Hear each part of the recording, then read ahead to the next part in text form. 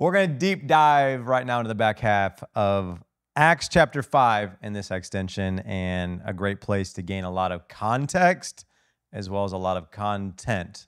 They're different. I think they're both necessary. You have to have the proper content, but content without context does not help you at all. So if you want to have a little bit more about the back half here, where we're going to go in Acts chapter 5, go watch the message, Nothing's Gonna Stop Us. Everything that I'll reference, the links are all in the description. So hopefully those will help you if you haven't watched them. But that would help you a lot before you even get into this. Maybe click pause and then go do that. Short version, though, if you're not going to do that, you just want to dive in. Short version would be this. God was showing off, and he was showing off his power specifically through the apostles.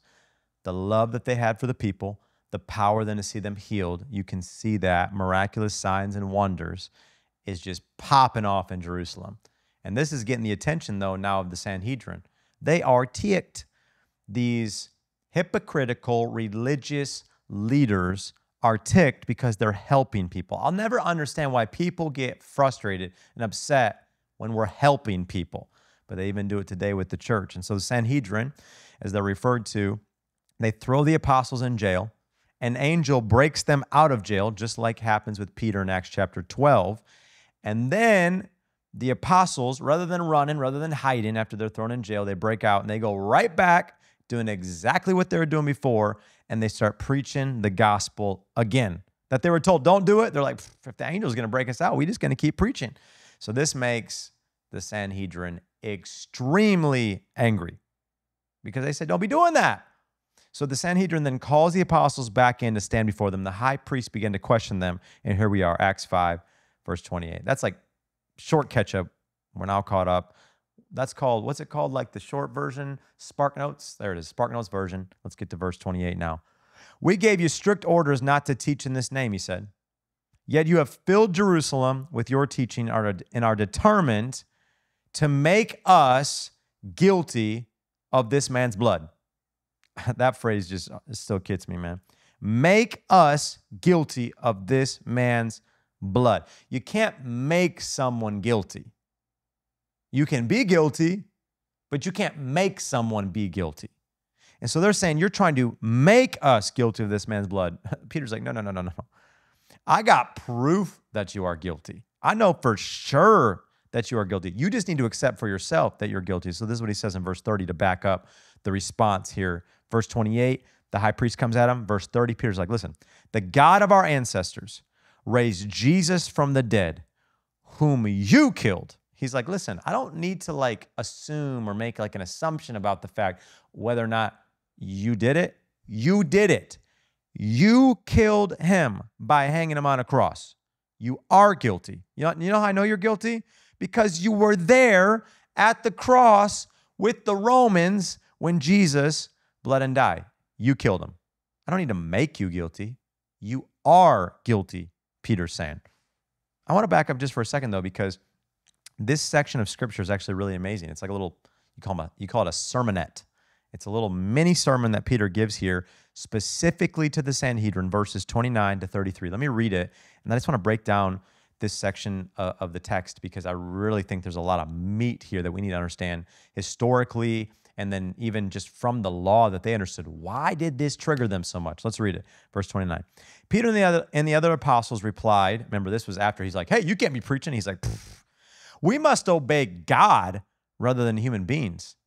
Now then I read verse 30, remember? The God of our ancestors raised Jesus from the dead, whom you killed by hanging him on a cross. God exalted him to his right hand, his own right hand, as Prince and Savior, that he might bring Israel to repentance and forgive their sins. We are witnesses of these things, and so is the Holy Spirit, whom God has given to those who obey him. When they heard this, they were furious and wanted to put them to death. These few verses straight triggered the Sanhedrin. And I think many times we're like, bro, why are you getting so furious? You want to put them to death because of these things? You have to understand the context based upon their culture, why this was such a big deal. I talk a lot more about, if you're maybe even confused, Sanhedrin. Yeah, I'm not taking time to break it down because I've already done that. I did an extension called Can't Keep Quiet. If you go watch that, listen to it, you're going to learn a lot more about who the Sanhedrin is. But I want to break down, why did this trigger them so much? What points is Peter driving home as he's speaking that causes them to be so triggered? I'm going to jump to verse 30 because I already broke down all of verse 29 in the sermon. Nothing's going to stop us. I talked a lot about verse 29, that we must obey God rather than human beings. But let's jump to verse 30. Let's read it again, and then we'll dive in. The God of our ancestors raised Jesus from the dead, whom you killed by hanging him on a cross. Why is that so important? It's important because when Peter says this phrase, hanging him on a cross, this was a specific reference to the Old Testament law that they knew very well from the book of Deuteronomy. Remember, you got Genesis, Exodus, Leviticus, Numbers, Deuteronomy, the first 5 books of the Old Testament. It's referred to as the Pentateuch. This is their Torah, their law. This was by the book. They were going to follow the rules and regulations in this. Well, in Deuteronomy, chapter 21, verse 23, it specifically states that when someone is hung on a pole or a tree, depending on what translations of the Bible that you're reading, they're under God's curse. So the reason that it triggers them is because the Apostle Paul is breaking down the full context of the importance of Jesus dying on the cross. But he's saying, listen, you are the ones that made him die on a cross, because they understood it that if somebody dies on the cross, they're cursed. And so they saw it as, if they're guilty of the blood, then they're guilty of the curse. But see, we have a much bigger picture from what they had just from Deuteronomy 21. The Apostle Paul later teaches us in the book of Genesis, chapter 3, when he writes that letter, that he wants to clarify their religious thinking and really explain the purpose of the cross. Chapter 3, look at verse 13. He said, Christ, he's saying Jesus redeemed us from the curse. So they think, you telling us we're guilty of the blood, so we're cursed? No, no, no, no. He's saying Jesus redeemed us from the curse of the law. How? By becoming a curse for us. And then he references in Deuteronomy, for it is written, cursed is anyone who is hung on a pole. So Paul takes Deuteronomy 21 and he breaks it down for us to understand that, no, we're not cursed. The curse has been taken from us and it was placed on Jesus, so that when he died and became a curse, we didn't have to become a curse. But let me break it down even further. What is the purpose of the cross? That this man, you hung him on a cross, Paul says. What's the purpose of the cross? Because you need to understand this. The cross didn't save anybody. Jesus saved everybody. It wasn't the cross. The cross didn't do anything. The cross was a hunk of wood. The cross was just wood, a tree fashioned in a specific symbol now for us, or in a specific pattern, so they could stretch out their arms to nail them and their feet to nail them. And they had a little rest for their head. I don't know, like the Romans just came up with a torture mechanism. But it was, see, the Jews that said, crucify him, crucify him, crucify him. Pontius Pilate didn't want to. The Jews would have never gotten their hands on the perfect Jesus if these religious leaders hadn't pushed it. That's why he said, you're the ones that killed him. But see, the cross is important not because it's what saved us. Jesus saved us. The cross is important because it became the place to take God's judgment and to take the curse so that we could be forgiven and blessed. Jesus, yes, became the curse, but he left it with blood on the cross. He himself then went in the tomb and resurrected. We'll get there in a second here because it references that too. But he was resurrected, as it said in verse 30, right? God, our ancestors, raised Jesus from the dead. Let me just approach that now. Raised him from the dead. So now there's a couple things happening. The cross that took the blood took the curse. The tomb then is where all of our sin and shame and everything was left in. So when Jesus resurrects, is raised from the dead, now that same power of the Holy Spirit that resurrected him, that Holy Spirit can now reside inside of us. That resurrection power can reside inside of us. So rather than us being cursed, Jesus proved through the cross and the tomb that now we get to be blessed. That's what Paul's trying to break down in Galatians chapter 3. So everything I just broke down from verse 30 was why they're getting triggered. Because they're like, whoa, we're cursed? No. Paul tells us through Jesus you can be blessed. Peter continues in verse 31. He said, God exalted him. Man, he didn't just resurrect, he ascended to heaven. And God exalted him to his own right hand as Prince and Savior, that he might bring Israel to repentance and forgive their sins. See, they knew the Old Testament references. They knew the reference of Prince and Savior in the Old Testament very well. Let me just give you two. There's a bunch of them, but just two from Isaiah. Isaiah 9, verse 6. And he will be called Wonderful Counselor, Mighty God, Everlasting Father, and what? Prince of Peace. Isaiah 45, verse 21. There is no God apart from me, a righteous God, and what? A Savior. There is none but me. There's so many different references that I could give you, but just to give you quick perspective, that's why they're triggered. Why? Because Peter is continually establishing that Jesus is who? God. Because they knew that God is the one referenced in Isaiah 9. God is the one referenced in Isaiah 45. He is God. And so Peter keeps saying, yes, Jesus is exalted to the right hand of God because that is who he is. Father, Son, Holy Spirit. Jesus is God. But see, Peter also gives reference here, I just said it here, that Jesus is referenced to the right hand of God. And they knew very well, this also in Scripture, the right hand of God was a hand of power. I believe in the book of Psalms, it even talks about the right hand of God casting a shadow over his people. There was something about the power of the right hand that they were very well aware of. So I wonder then, if this is why, as Peter made this statement in Acts 5, I wonder if this is why they got so ticked off in Acts 7. Remember when they're about to stone Stephen and he makes this statement and they go ballistic? Verse 55. But Stephen, full of the Holy Spirit, looked up to heaven and saw the glory of God. And what? Jesus standing at the right hand of God. So they freak out. Look, he said, I see heaven open, the Son of Man standing at the right hand of God. At this, they covered their ears and yelling at the top of their lungs, they rushed at him, dragged him out of the city and began to stone him. They freaked out. I wonder if they freaked out because they remember when Peter had first referenced Jesus at the right hand of God and here in Acts 5. And it's all coming together because these are the same men that stood before these same people. The Apostle Peter in Acts 5, the deacon Stephen in Acts chapter 7. I talk more about that in the Actstension Can't Keep Quiet. Look at verse 32 now. Peter continues, and he says, we are witnesses of these things, and so is the Holy Spirit, whom God has given to those who, what does he say? Obey him. I love how Peter brings things back around here. Because remember, he starts with verse 29 with this thought of obedience. Verse 29, he says, we must obey God rather than human beings. And now he brings it back around again. And what is he showing here? He's showing that their receiving of the Holy Spirit is evidence that they were living in obedience. The receiving of the Holy Spirit was the evidence that they were people that were living in obedience of God. So when Peter says we must obey God rather than man, he then brings it back around later. We're witnesses of these things, and so is the Holy Spirit. The Holy Spirit witnesses. The Holy Spirit testifies. And what does he testify? He testifies that I can only be given to those who obey Jesus. Oh, so Peter's just building upon this. But you notice how he starts here? You notice this phrase, he says, we are witnesses.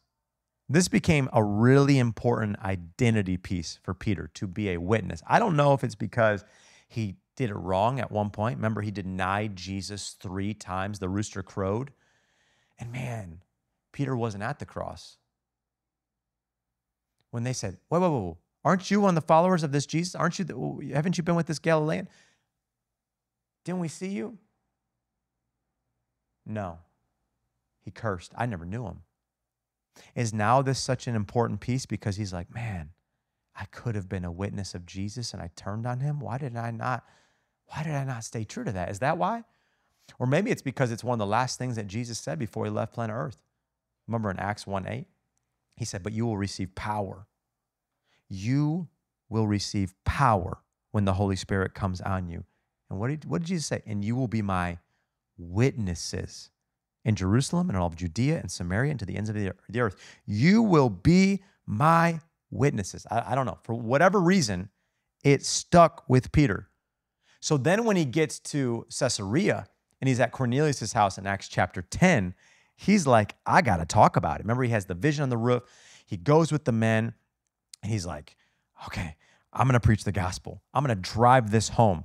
So in Acts 5, he tells the Sanhedrin, we are witnesses of these things.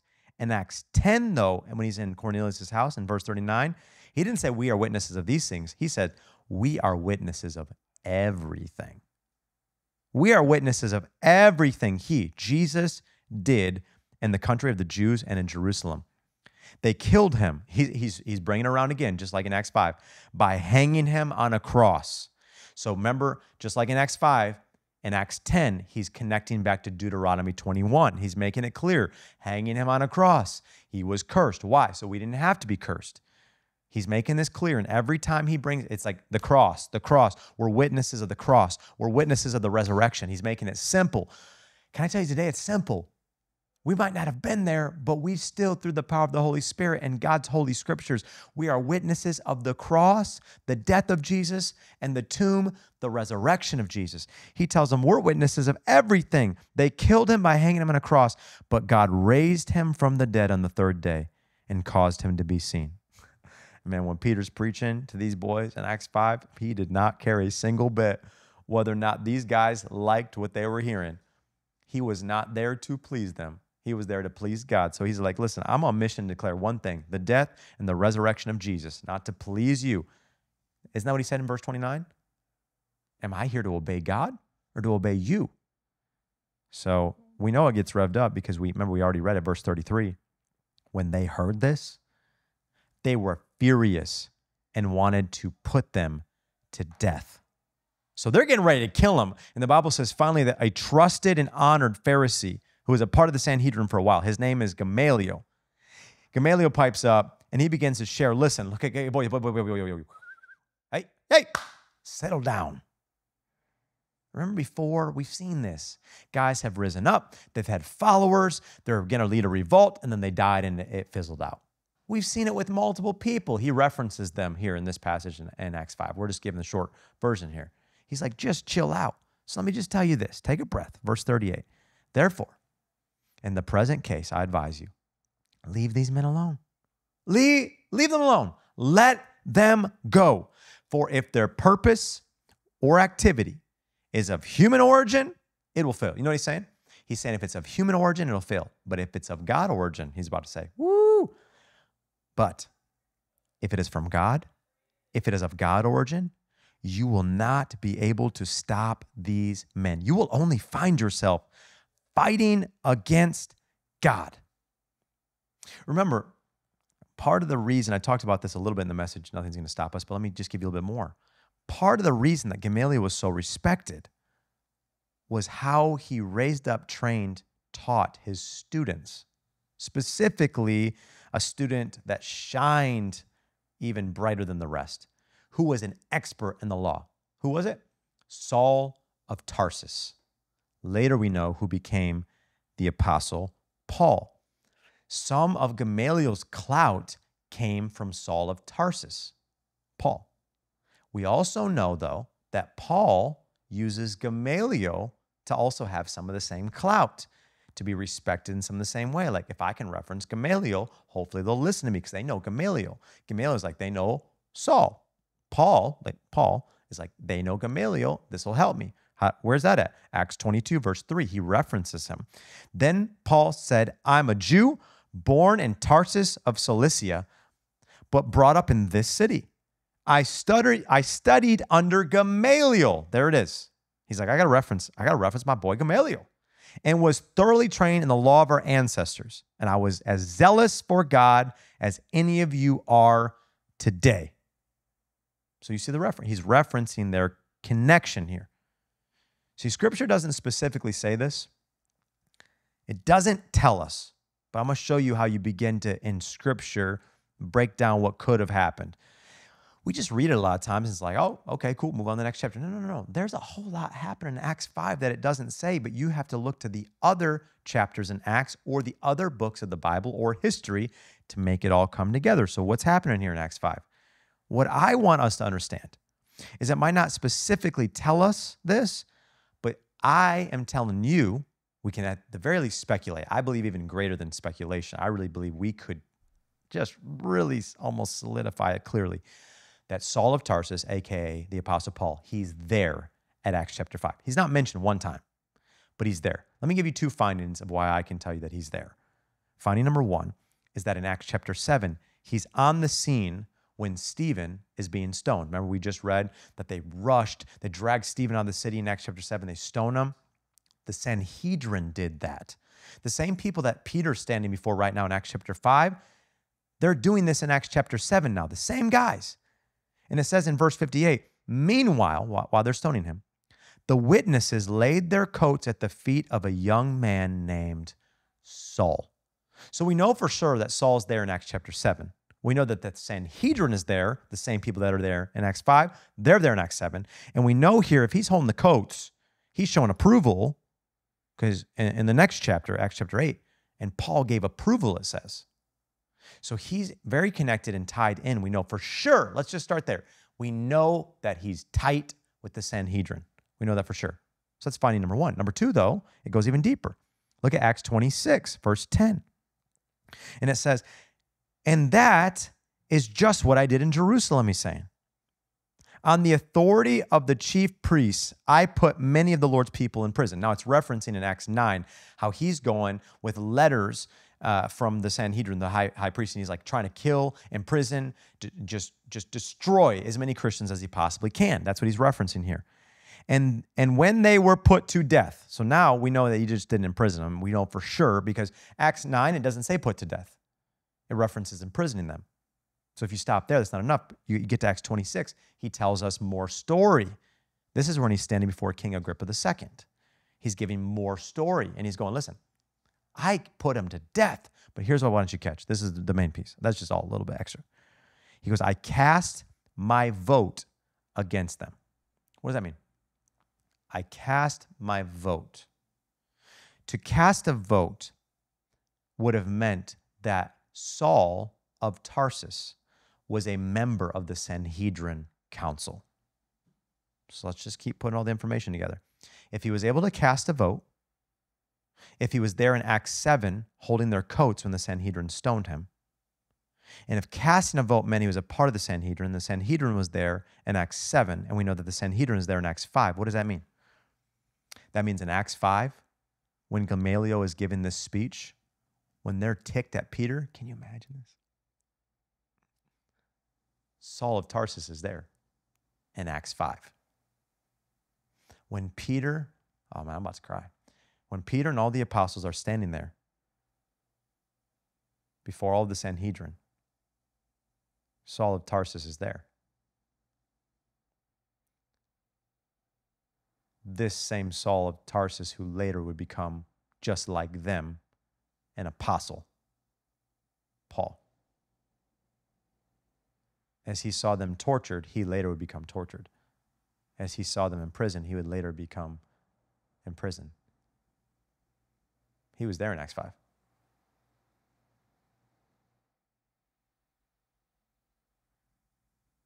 And see, because he was there, he heard Gamaliel's speech. And I imagine that speech, what did Gamaliel say? Verse 39. But if it is from God, you will not be able to stop these men. You will only find yourselves fighting against God. I imagine that those words reverberated in Saul of Tarsus' ears. Acts 9, he's on the road to Damascus to find more Christians and imprison and kill them simply because they follow Jesus. Jesus shows up in a bright, blinding light, and he goes blind for 3 days. If he's an expert in the law, that means he has a pretty good memory. Can you imagine for 3 days, he's hearing Acts 5:39 over. He's hearing the voice of his mentor over and over and over again. you will not be able to stop these men. You'll only find yourself fighting against God. To just think, man, why didn't I listen? Why didn't I hear that? Why didn't I follow that? Why did I become so bloodthirsty? Because see, Gamaliel, he had a good pace to his leadership. He had some restraint. He was wise. Paul was a young man, it's described here. When we're young, in our passion, we get moving too quick and we can do things wrong. Guilty. But Gamaliel had the wisdom, the restraint. Saul didn't. Hungry, thirsty for blood. Hungry, thirsty to prove himself. When you're aiming so hard to prove yourself, you can do some really stupid stuff. Because proving many times does not have pace. And there's something about when you have patience and you have a pace, you're not living to prove, you're just living to be approved. That's what Scripture says, to be approved by God and man. And he's running, proving himself, no pace. And then he's just stopped by Jesus. And these words, I imagine, from Gamaliel are just on repeat. That's when Jesus tells Ananias, go get Paul. He's hearing me now. He's going to be my chosen instrument. That's why he's referencing now later in Acts 26 and Acts 22 and all these places that we're reading. He's referencing later like, okay, I didn't get it then, but man, trust me, I get it now. I look back and I wish I had listened. See, Gamaliel had the restraint. The rest of Sanhedrin, they didn't have the restraint. You read in verse 40, it says that Gamaliel's speech persuaded them. It must not have persuaded them that much, though. It says that they called the apostles in and had them flogged. Then they ordered them not to speak in the name of Jesus and let them go. Wherever you are, however you're doing this, if you're driving, don't do what I'm about to say, but close your eyes. I want you to close your eyes and picture this for a second. The apostles are flogged, they're beaten, they're whipped, they're busted up. It says it's so nonchalant, right? It says, and they flogged them and then they let them go. But no, picture it for a second. Watch them in your mind, not just getting beat. Let's finish that. They're walking away. What do they look like walking away right now? I think so many times we picture, well, beating's done. Have a nice day. And we just see them just walking away. Do you realize that after they were flogged, medically, what happened to their body in this moment? After they were flogged, their spine was never the same again. The spine would never heal correctly ever again. It wasn't like, well, go to a chiropractor, get it fixed. Their spine never healed the right way ever again. They could not stand straight anymore. They're hunched the rest of their days. They walked with a limp the rest of their days. They were never the same ever again. But see, they were okay with that because they knew because of Jesus they would never be the same ever again. They knew that. And I imagine what's amazing about this is that even with a limp, they would still pick their head up high. Because they recognized that where they walked, they cast shadows, and where they cast shadows, people were healed and miracles happened, even with a limp.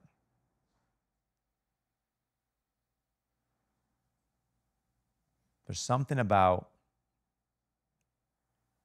for them, when the physical body took torture or was changed, it was continually a reminder that they had been changed by Jesus.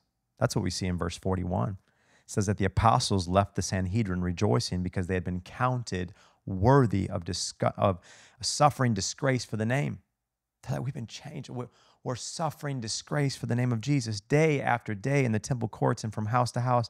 They never stopped teaching and proclaiming the good news that Jesus is the Messiah. What is that? Jesus Christ is Lord. Christ and Messiah, same word here. They never stopped sharing the good news.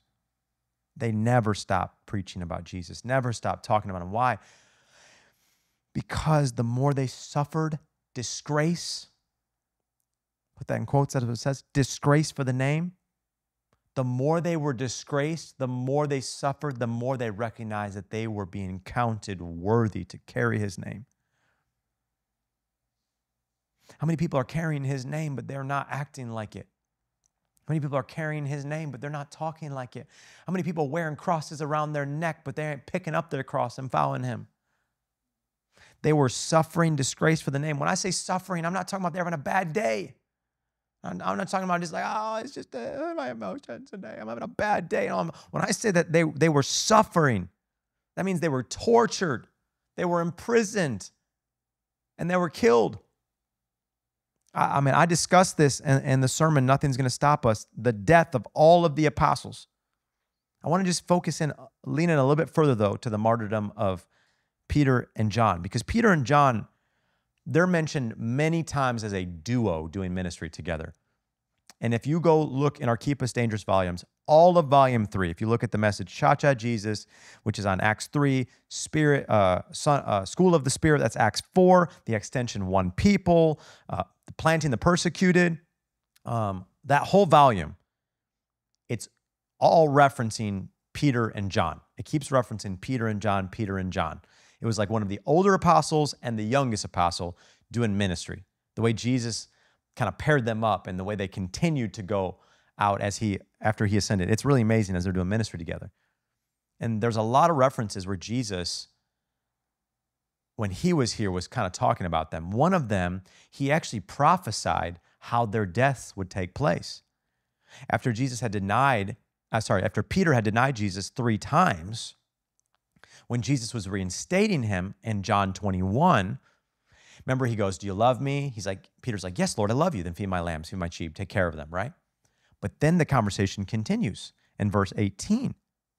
Very truly, I tell you, Jesus says, when you were younger, he's telling Peter, you dressed yourself and went where you wanted.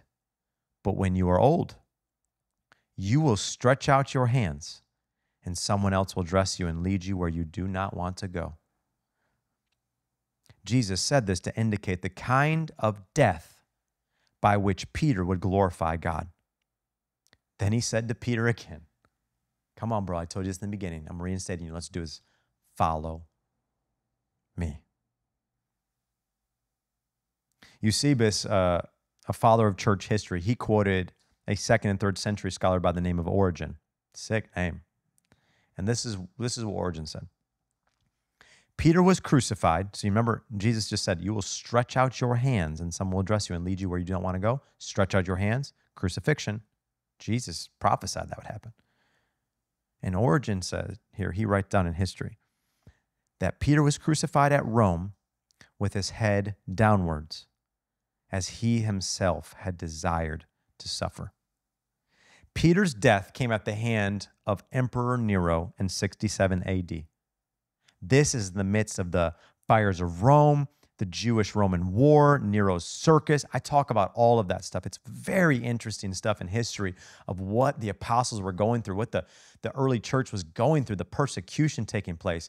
In the message, unto death, I talk a ton about that. But here, Peter, at the persecution in hand of Emperor Nero, is killed. John, his death came with the persecution at the hand of Emperor Domitian. Domitian killed him finally. Well, I'll talk about how he gets there in a second. But in 98 AD, John dies. Let's talk about how he eventually got there. Do you know how it started, actually, though?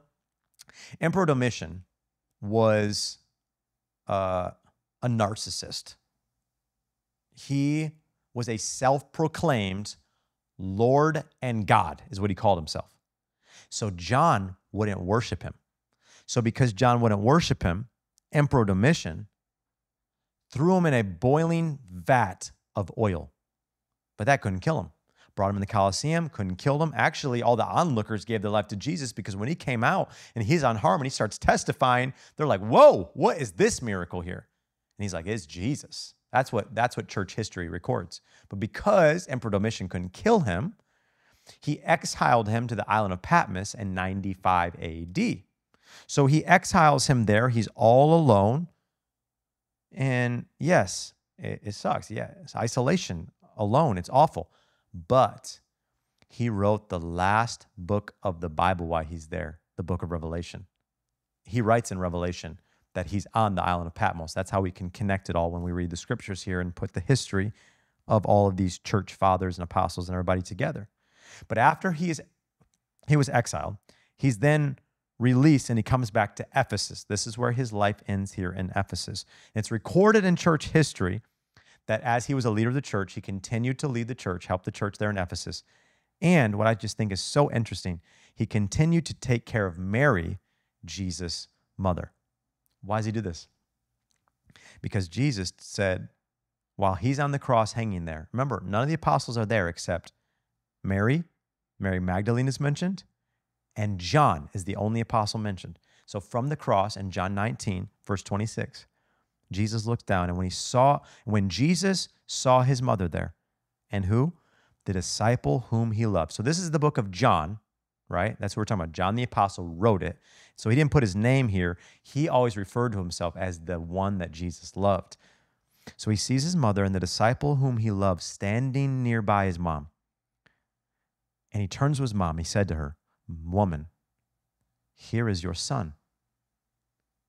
And to the disciple, "Here is your mother." And from that time on, this disciple took her into his home.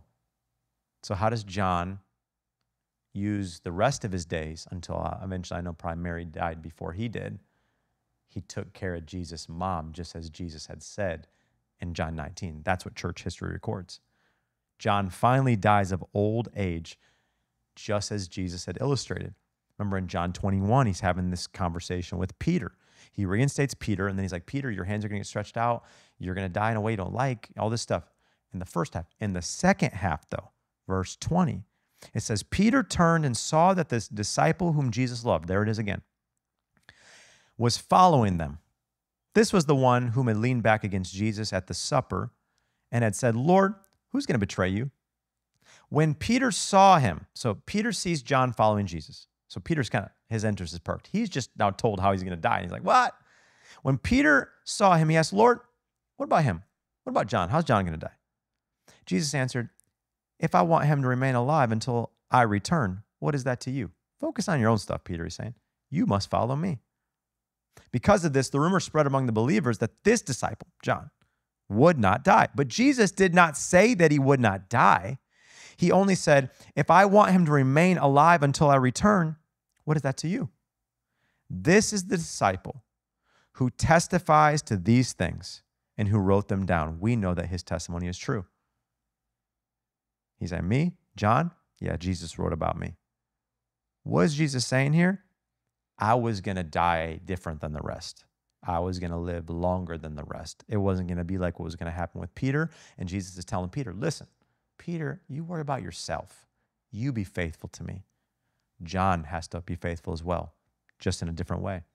I detailed out 14 martyrs of the faith in the message, "Nothing's going to stop us." I did the 12 apostles. The 12th one is Matthias, because remember, Judas Iscariot, he committed suicide. So Matthias in Acts 1, they cast lots.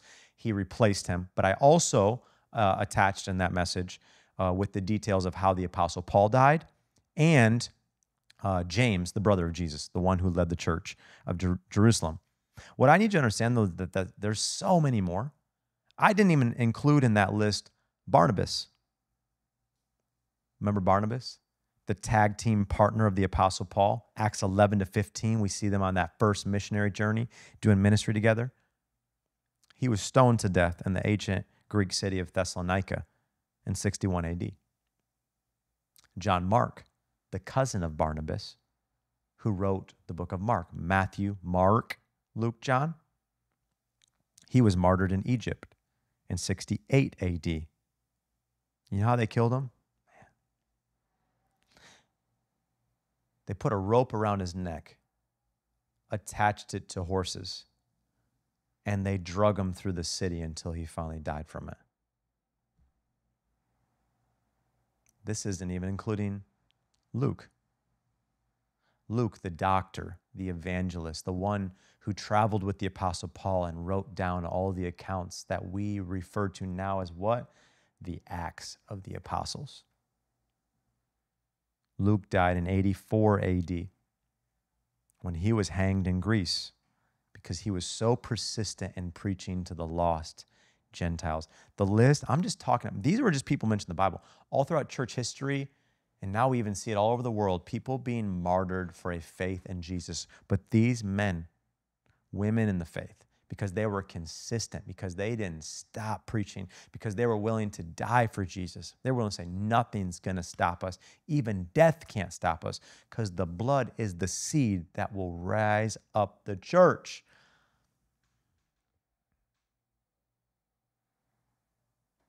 Every single one of them were willing to give their lives. Honestly, in the end, for Jesus, but for the back half of his name, us to some degree, because they wanted to make sure that the gospel would be preserved and that we would be able to be here today and talk about it, that we would be able to lean into this together. The price that they paid so that we could preach the gospel was not cheap.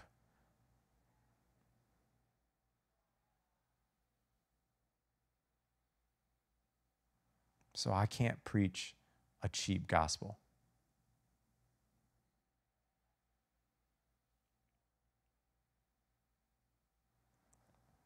I'm not going to say that it's roses and unicorns and fairies.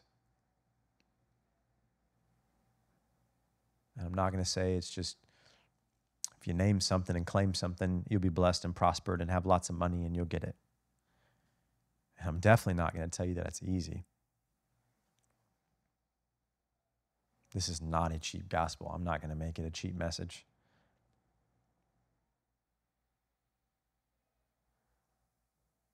This is a gospel that was paid for in blood. Started with Jesus on the cross, and it never stopped after that. It kept being paid for and paid for and paid for so that we would continue to pay it forward and pay it forward and pay it forward just as they did. I'm not saying that you might be martyred for the faith. Maybe we don't know the outcome of how our life is going to end following Jesus. But what I'm asking of you is that you don't make the message cheap, because the price to get it here to us was not cheap. I'm asking that you actually read the scriptures and prioritize the message, the hard stuff. There's hard stuff in here to swallow. It approaches really hard conditions of our heart. It talks about people pleasing and jealousy. It talks about gossiping and backbiting. It talks about committing adultery and homosexuality. It talks about alcoholism. It talks about pride, the hidden stuff that no one can see. This is not a cheap gospel. So we have to live it like it was paid for at a high price. We have to live it in a way on social media that's not cheap. We have to live it in a way that we dress that's not cheap to honor the Lord. We have to live it in the way we talk and the places we go and the things we do and the people we have to live it like it's a message that comes with weight. It's not a cheap gospel. Don't minimize it. Don't take stuff out. Don't hit the stuff that's easy. Front to back, every part of it. This ain't cheap.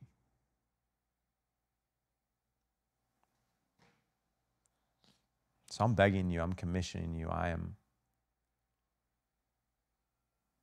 am requesting that you would live in a way, speak in a way, not just because the book of Acts, this book has got me, this book's got my heart, but that you would get this inside of you in such a way that people would see Jesus, not you. That wouldn't be about people seeing you. It'd be about people seeing Jesus in you. So, Lord, I pray for every single person listening right now.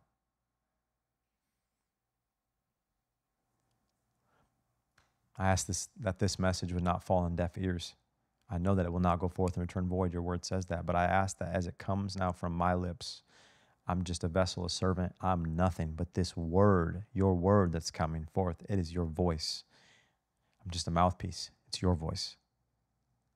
I pray that it would stir us, convict us, rejuvenate a fire and an energy inside of us like the apostles had at the origin of the church. I pray that it would ignite a dangerous spirit. I pray that this extension would be gasoline on the fire called the Spirit. I pray that people would begin to fan and to flame the gift of God. Use us for your glory, Jesus. Use us to walk out this message and not make it a cheap gospel. Let it be about you and not about us. Let it be about you and not about just churches or brands or whatever.